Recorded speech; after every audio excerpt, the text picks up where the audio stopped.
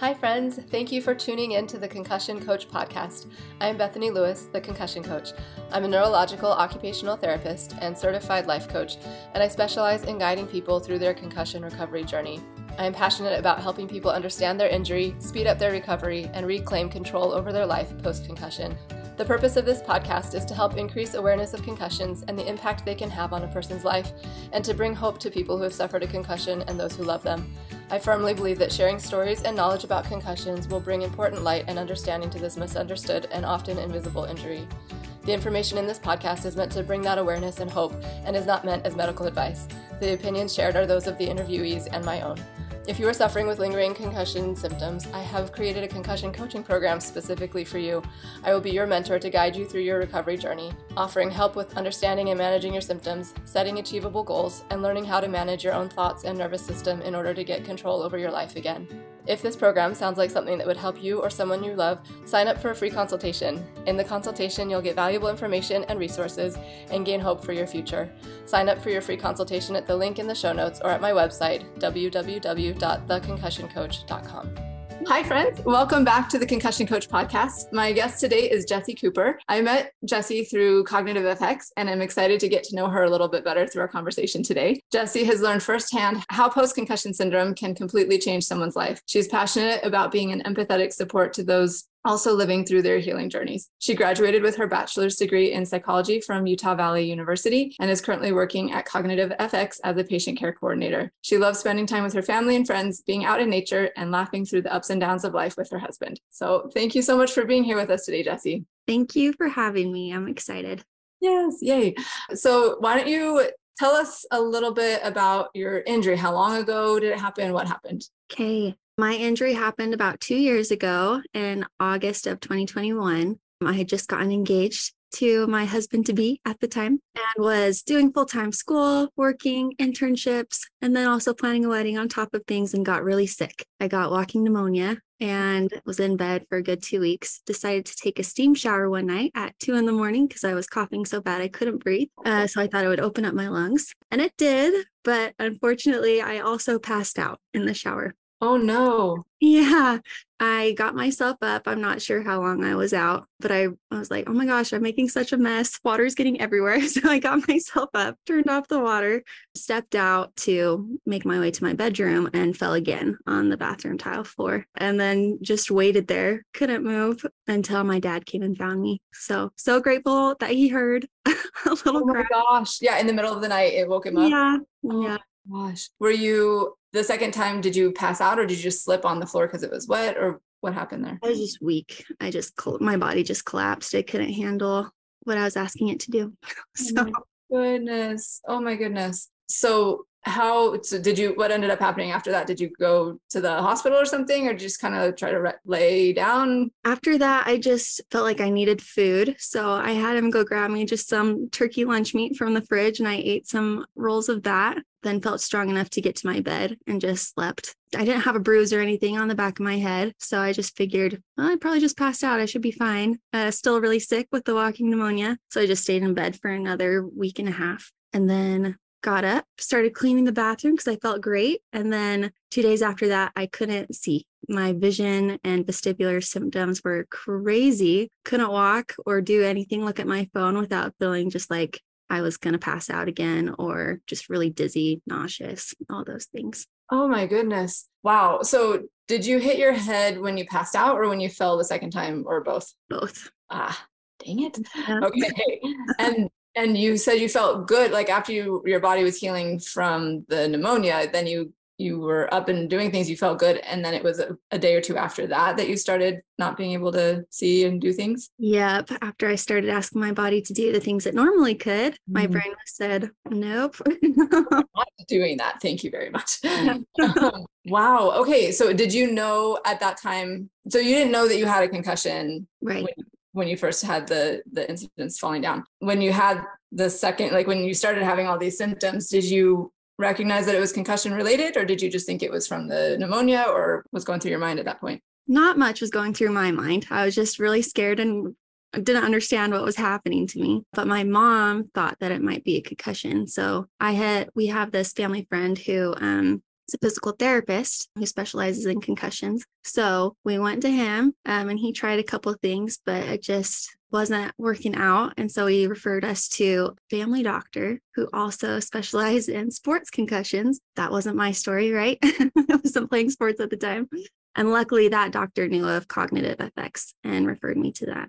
Man, okay. So how much did you know about concussions prior to this experience? Not much. I knew that the football players at my high school, and they got a concussion, they were out for 2 weeks, maybe missed a game or two, but then we're right back at it. So that's what I expected. If it was a concussion, just I'll be fine in 2 weeks. Yeah. Yep. That's what I hear that all the time. They're like, oh yeah, it's just a concussion. Like people don't know that it can have long lasting effects. So what were the main symptoms? You mentioned a few, but what else were you dealing with when you once that? Yeah. So with vision and vestibular, it's the proprioception. You can't really tell where your body's at in space, right? So being in a car was unbearable. Could not handle that, let alone driving, right? So I was just housebound and then couldn't really walk on my own very well. Couldn't do chores around the house to feel helpful or anything. Couldn't read, couldn't do all these things. Headache, head pressure. I felt like my head was going to explode if I did try to push and do things. And a lot of fatigue, lots and lots of fatigue. Did it impact any other areas, like any personality stuff or emotional stuff? Oh yeah. I had struggled with bouts of depression and anxiety beforehand, but this time was like unlike any of those before. And then just emotional regulation, a lot more irritable with little sounds and stuff around the house. Would just send me right over the edge. Yep. Did you have any of the light sensitivity? Oh yes. Yep. How about your sleep? Terrible. It was so bad. Okay. This is like classic stuff here. Okay. I'm just going to keep going here. How was your memory? Did that get impacted at all? Yep. I just forgot about that part too. See, memory. But yeah, I think I was trying to help clean the house at one point, and my husband had some keys set out on the counter, and I guess I threw them away. I didn't realize I did, but he was asking me, where are the keys? And I said, what keys? I have no idea what you're talking about. Oh man. Little things like that. And then of course, friendships and family stuff. It's hard to remember, just life events and birthdays, and you want to be that good friend and sister and family member, but sometimes your brain forgets. Yes. Well, and a lot of times too, the executive functioning skills are just not there. So even you could use a calendar, but that is really hard too. Yeah. Very challenging. Decision making, was that challenging for you? Yeah, I was so grateful for my mom in this whole process. She was so great to help me get all the appointments scheduled, help me figure out rides to get to those appointments. Anyway. Blessed mothers. Yeah, grateful that you had some good support. And we'll talk more about that in a minute too. So what about, and I guess I keep thinking this might be a better question to ask later, but I'm going to ask it now anyway. What about your experience of a concussion surprised you? I think that I didn't fully understand it, but also that everyone in my life didn't fully understand it. So feeling truly isolated in a way that I'd never experienced before. And then just not being able to function at all like I had been able to function before in my life. I was used to being like just running a million miles a minute, doing all the things. And then I couldn't even take a shower without having to be done for the rest of the day. So, oh man. How long did you have the symptoms before you started going to get help, seeing the PT, seeing the family doc, and then eventually at CFX? Thankfully for my mom, it wasn't very long before she realized something's wrong and we need to find help. So it was just a couple weeks to get into the PT. And then it ended up being 6 months waiting to get into cognitive effects. But their sister company, Neural Effects, had an opening to meet with them just once a week. So I started seeing them 3 months after the injury and worked with them each week, twice a week until my treatment at cognitive. How was that experience for you? How was Neural Effects? It was great. I loved that they had lots of different specialists in the same office. And then I only had to gear myself up for 1 hour of treatment twice a week, right? But the driving there and back was torturous. And then just figuring out rides was stressful on top of that. So I was really grateful when my time at CFX came to just have it all done in one go. Yeah. Not have to worry about extra things like that. Yes. Oh, I'm sure. And when was the wedding? Like, how did all of this play into your timing for I mean, prepping for a wedding is stressful and overwhelming for anybody. Yeah. That played out. So Dallin proposed in July, mid-July. I got my injury mid-August and the wedding was mid-September. So a week before the wedding, I was in the thralls of it and decided I need to give him a free out if this is just not fair to him. I have no clue what's going to happen. I don't know if I'm going to be the same person at any point after this. And so I sat him down and was crying, basically. I'm going to cry hearing him, you know? Yeah. But he was so sweet and just helped me understand where he was at and that he wanted to do this whole process with me. And we were in it together. And yeah, he's an angel. I'm so grateful for his support and his love. That's amazing. That's amazing. So did you have a wedding in September while you were still affected by this? Oh my goodness gracious. My bridal shower, I wore big old glasses and a baseball cap and just looked like I was high, meeting all the new family and stuff. Yep. And then my wedding, I was not fully there, but I just stood and smiled. Oh my. And then just rested a lot in between things. But wow. Oh my goodness. That's intense. Well, it will be very memorable, right? You will never forget that. Man. Okay. So when you did get to go to CFX, well, tell me let's hear about your experience at Cognitive. What was that like for you? It was awesome. I was intimidated by the 8-hour day program. I didn't think I could do it because I could barely handle a 1-hour program with their sister company. But I was so impressed with just how in tune all of the therapists were with where I was at. And I just really felt like Dr. Tom at NeuroFX and everyone at CFX helped me understand that I wasn't crazy, that what I was going through was normal for someone experiencing a brain injury, and that there was hope and help to be had, and that they were going to guide me through each step of the way. So I wasn't in it alone anymore. So that is a beautiful thing. And how was the experience for you? Was it helpful? Like, do you feel? Oh yeah. I say CFX was my launch pad to recovery, helped me understand how to activate my brain and how to recover and how to prepare in the right ways, how to ask my brain to do things in the right amount of time and effort, rather than just trying to push through, get it all done kind of mentality. Yes. Oh yes. So I love that that's your experience, that you were that it was so hope filling for you and that you were reassured that you were not crazy. That's part of why I want to be doing this podcast, is to let people know if they're experiencing this, you're not crazy. You've had a concussion and there is hope and healing to be had. So tell me a little bit about for you, and everybody's experience is different, but coming out of Cognitive FX, you said it was like your launch pad to healing. What were your biggest takeaways from it? And how long, did it take for you to start feeling like you were getting some of yourself back? Yeah, I feel like I finally understood somewhat the steps to listening to my body and giving it what it needed. You don't learn that a lot in life growing up, right? Doing sports, you just do what the coach tells you to do, even if you're dying. Or in school, it's the same thing. You're just plowing through, getting it all done. That is such a good point. We really don't spend a lot of time teaching kids how to listen to their bodies. Yeah. So that was huge for me. And then, sorry, can you ask the second part of the question again?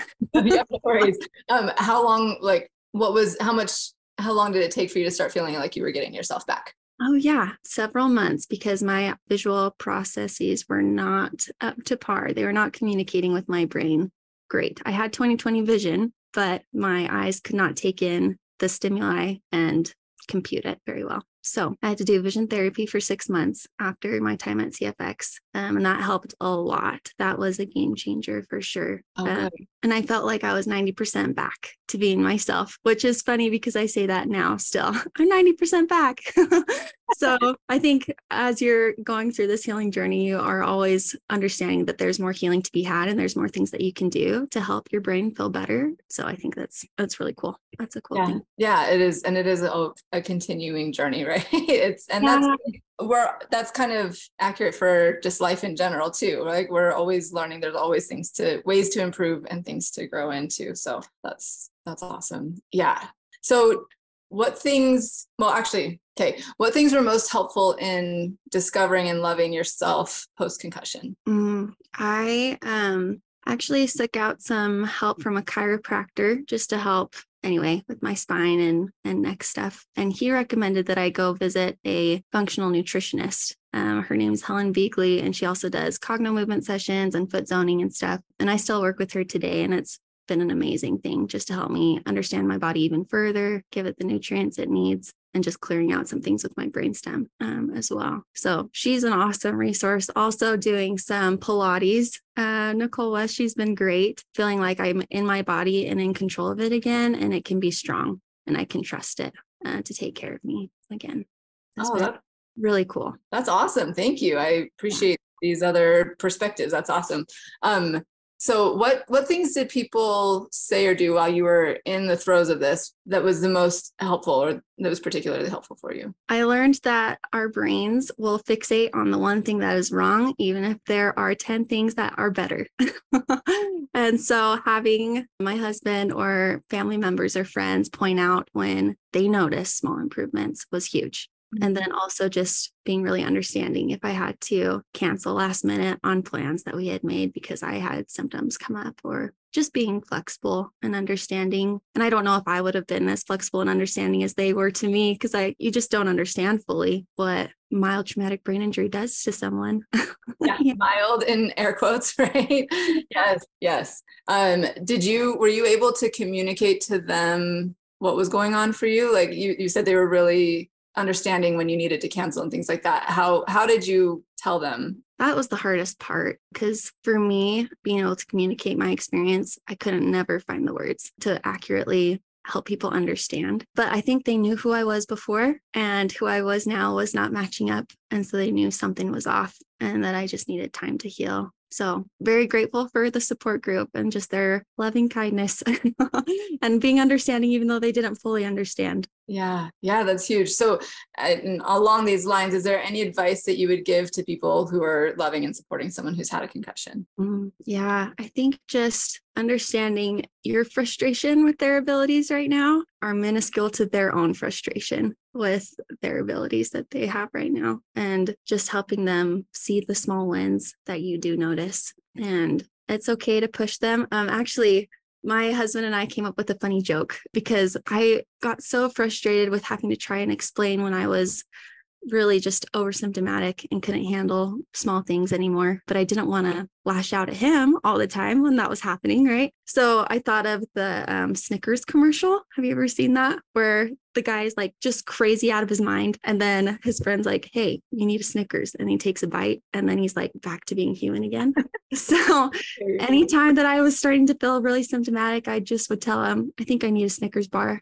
And that would be his cue to know, like, I'm just going to give her some time, let her de-stim. And then I also gave him permission to say, do you need a Snickers bar right now? Kind of calm me out a little bit. And of course, I would be a little bit frustrated when he'd do that at first, but then take a step back and realize, like, oh yeah, actually.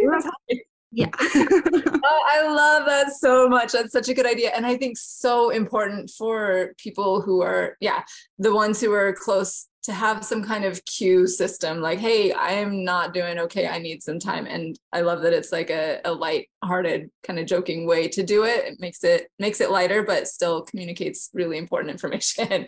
Yeah, because you're not the only one going through it when you have this injury. Your whole support system is going through it with you in their own way, right? Yes, totally.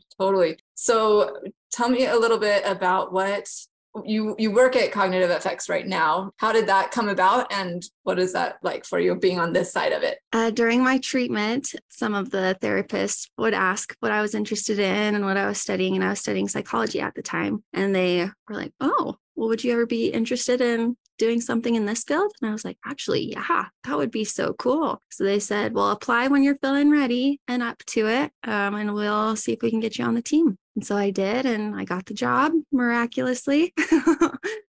But I really love it. It's been such a huge blessing. I think before the injury, I was just trying to figure out what I wanted to do with my life, right? I knew psychology, something in that field.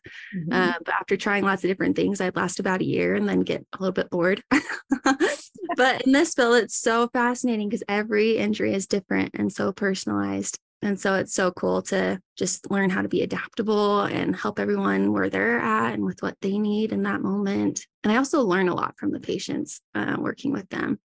it's cool to hear their questions, and then I'll give them an answer, and then I'll be like, oh, I actually needed to hear that answer. Thank you for asking that question.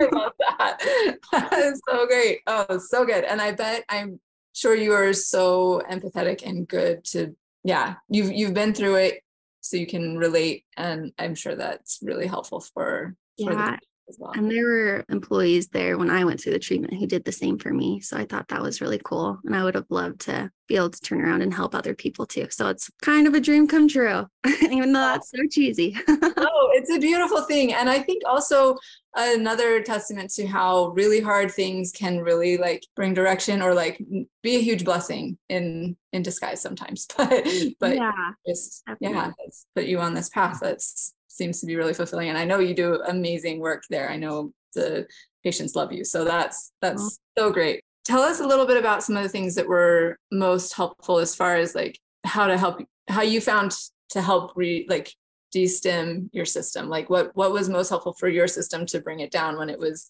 feeling out of whack? Good question. There's so many things, and they would change and fluctuate throughout the whole experience. So at first, just being alone was kind of necessary, even though it was lonely, right? And that was hard, but I just needed to be in a quiet, dark space, be away from stimulation. But then just wearing some glasses that the vision therapist gave me was helpful when I was out in public or at family events and stuff, family dinners. Wearing those helped my visual symptoms to be more toned down. Listening to binaural beat brainwaves was really awesome, soothing. And I just wear my headphones all the time listening to those. You're going through your day, or like would you take a break and do it? Both. When I started doing school again, I was just doing one class online just to dip my toes back in the water. I would listen to my brainwaves while I was doing the schoolwork, and that helped me be able to get through just my last semester of college.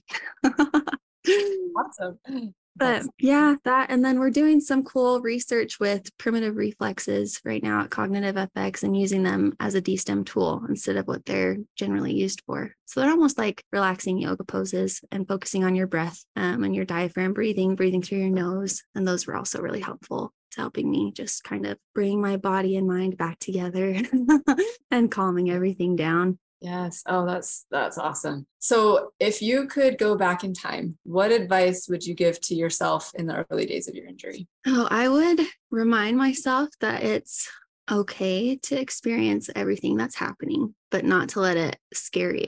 I think when I would have these high peaks of symptoms, I would get really, really scared and anxious about it and freak out that this is what my life was going to be, right? And that I had no control over that. But through all the treatment and all the amazing people that have been placed in my life, I've seen their experience and learned firsthand that I do have control. I do have the power to help my brain calm back down, and I have the tools to know how to do that now. So no matter what I do, whether that's try to go on a cruise, or if I want to go into a grad program or start a family or whatever it is, even though that's scary to think about, I'm not sure how my brain or body will handle it. I know how I can help it de-stim in the moment. So oh, that's beautiful. That sounds like that's just really comforting awareness to know that you can. It's just very empowering, right? Like you'll be able to handle the things as they come up because you know what to do, and to let yourself have the experience that you need to have in the moment. That's really powerful.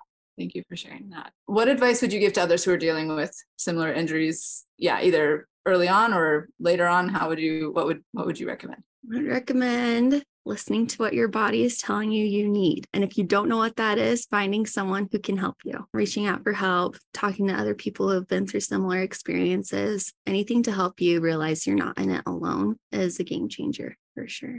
Yeah. Any particular like specific advice on how to listen to your body? Like what was it that you learned that helped you to be able to do that? I think instead of having the mindset of I should be able to do this, so I'm going to force myself to do it, rather being like, okay, I'm noticing this is really hard for my brain right now. I'm starting to get a headache, or I'm starting to feel dizzy. Just like kind of stepping back, taking note of all of the symptoms that you're experiencing, not giving them a judgment or saying that they're bad, but just realizing like, oh, this is happening right now.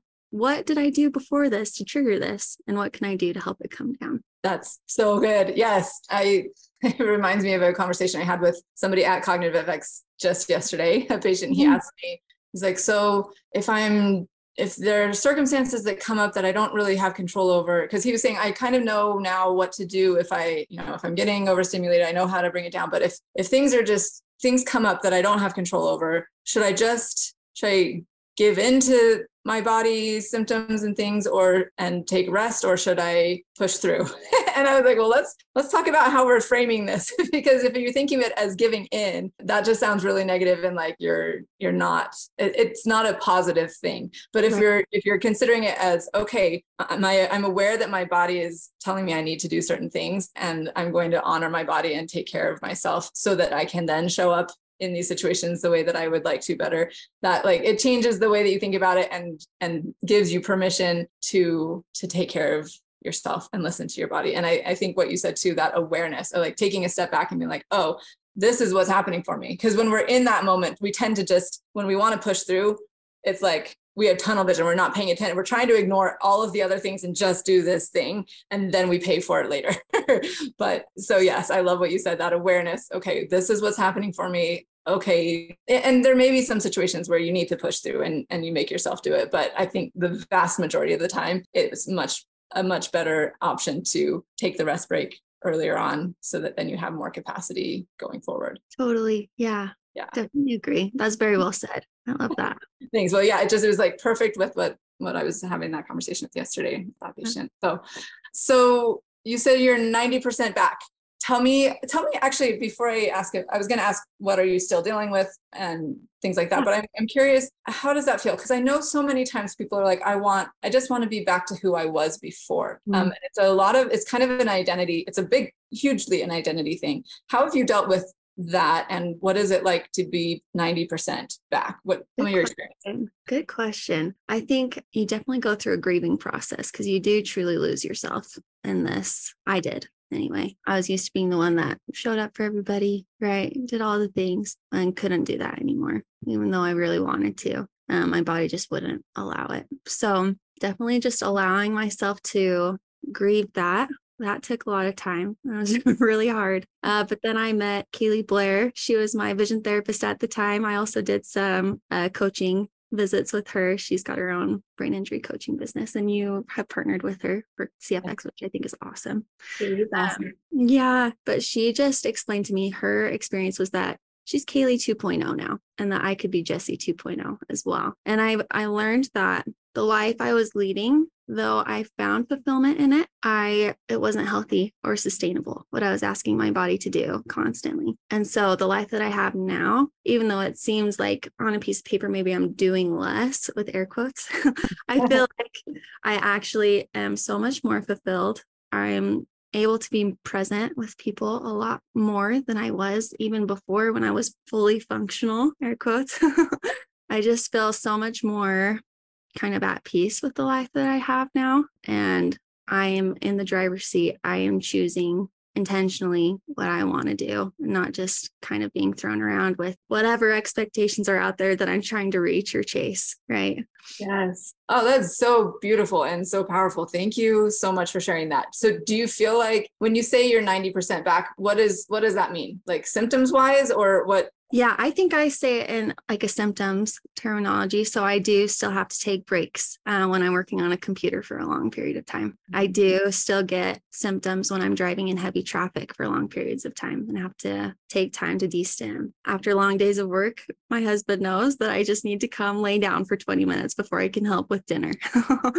Anyway, these might be normal things that everybody seems to experience, right? But after a brain injury, I think I just get super hyper aware how my body's responding, and I know when I need to give it breaks and stuff. So yeah. So it's just really interesting to hear. I don't know, when people say like I'm 90% back, it's good to know that means about symptoms specifically, because the way that you were describing like your life post concussion is actually like more fulfilling, more beautiful, like more intentional. Like it's like 110% back. Right. Yeah. It's like a good thing that it's not exactly the same. That's really beautiful. Thank you for sharing that. And I think, again, even though there's still maybe some lingering physical things that you're dealing with that maybe require more rest or whatever, that awareness that you have makes it doable, it sounds like. Yeah, totally. Really, very, very cool. So you probably touched a little bit about some of these things, but are there any other lessons that you've learned through this experience that you'd like to share? So we talked about like listening to your body and stuff and giving it what it needs. I think also being able to communicate your needs, even though I said before I wasn't able to do that very well, it really forced me to not just rely on other people to try and read my mind. I had to ask for my sweet husband to put in his AirPods and listen to his podcast instead of just trying to push through and deal with it playing while I was trying to fix dinner. Or anyway, just lots of little things where I had to advocate for myself and kind of stand up for myself, even though it can be uncomfortable at times and you don't want to ruffle anyone's feathers or offend anybody, but you do have to just ask for what you need. And it's not even just a want, but like you have to stand up for yourself. Yeah. That's something that has come up a few times, actually, as I've done these interviews. People have said that the self-advocacy is something that they didn't have before and that it forced them to learn, and that it's been really good to learn that skill. Yeah. And I'm curious how this is something that has come up in the coaching that Kaylee and I do together at Cognitive FX. When we sometimes will have a group get together and we'll kind of talk to people who are about to go home. And one of the things that people are concerned about is how to communicate to people about their injury and about what you're saying, what they need. Like, how do you advocate for yourself? Or do you feel like it's necessary to tell people that you've had a brain injury? And if so, how do you do it? Like, what's that like for you? That's a great question. That's something that I think changes depending on the person that you're communicating with. I, at first, was really self-conscious of how I was behaving, just not feeling like myself as confident or not being able to communicate or express myself. So I would almost say it in an apologetic way, or in an excuse kind of way, like, oh, I'm so sorry. Like, I did have a concussion, so I'm not as whatever. Right. Mm-hmm. But now I realize that the most important people in my life understand what they need to understand, and that everybody else, it doesn't really matter. So I don't feel the need to explain myself all the time to people anymore. And the people that I want to have close relationships with, I do take the time to try and help them understand. And I'm not perfect at it. I don't think there's one perfect way to do it. I think just being honest with them and letting them know, like, I really want to be here for you and support you in this. Here's what I'm experiencing right now. What can we figure out together so that you can get what you need from this relationship, but I can also listen to my body and honor what it's needing right now. Oh, go ahead. Oh, go ahead. What were you going to say? Oh, I don't remember. I think it just is case by case. Yeah. That makes a lot of sense, that it's kind of based on the person and the relationship. And I like how you said you try to work together with the people who it matters the most, right? You work together to figure out how you can still listen to your body. And it just sounds like a balance that needs to be found, and it probably changes every day. So yeah. And understanding that people probably won't fully understand, being okay with that. And the people that want to understand, want to try, those are the ones that you want to stick around and invest your time in. The ones that don't, it can be hard, but people come in your life for a reason at certain times. So yeah, so true. And I really like to remind people that you're not responsible for how other people deal with your injury. that's on them. And it's okay for it to be on them. And you have enough to deal with on your own, to deal with your own injury. So you don't take on anybody else's concerns about it. So yeah, I think it's important. I love that. That's awesome. Thanks.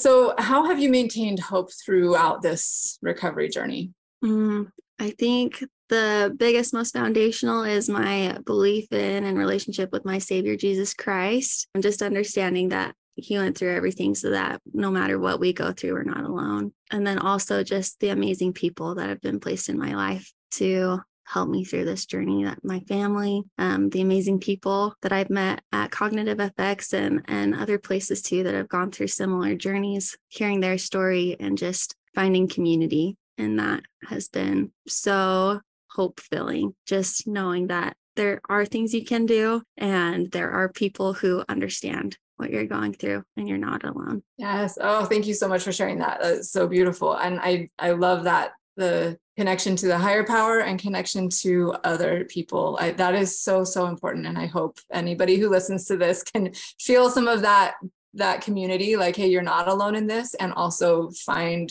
your people who can understand and help through it, because it's definitely Not alone in this. Okay. Well, thank you. This has been such a great conversation. I'm so grateful for all that you've shared. And you have a beautiful countenance and aura around you. I was like talking to Kaylee the other day. She was like, Jessi is so good. And she's going to be like, she's on this, like, she seems to be on a coaching type journey. Like she's really good with people and really helpful. And I was like, yeah, she's got a good vibe. I can feel that from her.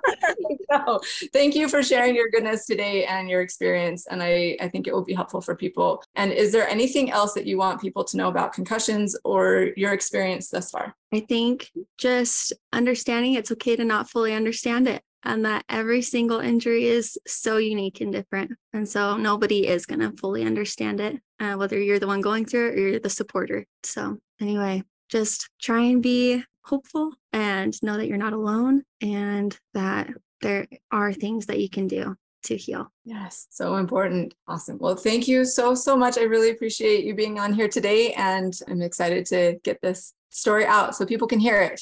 So thank you. Thank you, Bethany. I am so impressed with everything that you're doing. I think it's really cool. Thanks. I hope it's helpful for people. So helpful for me.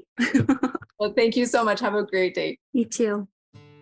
I'm so glad you listened in today. I hope you have gained some helpful insights and inspiration regarding dealing with and recovering from concussions. My goal is to create more awareness and education about concussions and the fact that there is so much that can be done to improve life after someone has had one. Help me spread the message by liking, commenting, rating, and subscribing to this podcast, and share it with others who would benefit from hearing it. There are more resources available on my website. And again, if you or someone you love would benefit from concussion coaching, sign up for a free consultation using the link in the show notes or at my website, www.theconcussioncoach.com. Thank you. See you next time, and take good care of that amazing brain of yours.